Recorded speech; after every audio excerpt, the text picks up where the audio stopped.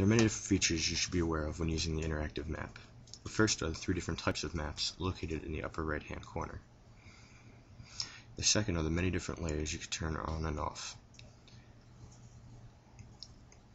Click the checkbox again to turn each of these layers off. We're going to start with the basins first.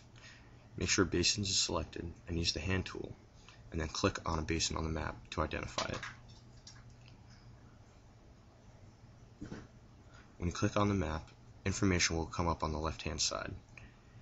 The PDF file is a report on each basin.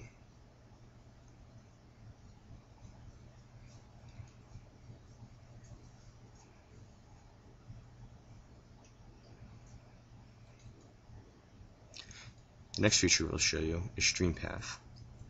The Stream Path uses the digital elevation model to show you how runoff will run on the terrain.